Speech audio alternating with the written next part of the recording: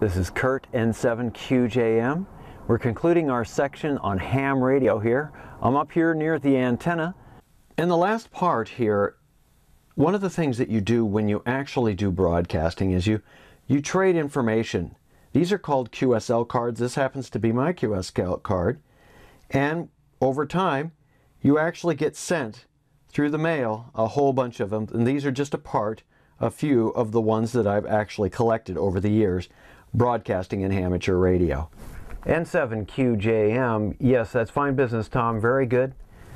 We are clear with you. WA7OB, this is N7QJM, we're off and clear, 73s. Well, that about does it for our series here with ham radio. I hope that you've been given a nice taste of kind of a good overview and a little bit of detail about how a rig is set up, what is comprised of a rig, how to do some troubleshooting, and of course operating some of these handheld rigs as well as other things within amateur radio and the amateur radio community. So we'll say 73s. You can touch base with me. We'll be happy to help out and try to help take as many questions and do as much as we can. So again, we'll say thanks, N73s. This is for Expert Village. This is Kurt, N7QJM. We're 73s.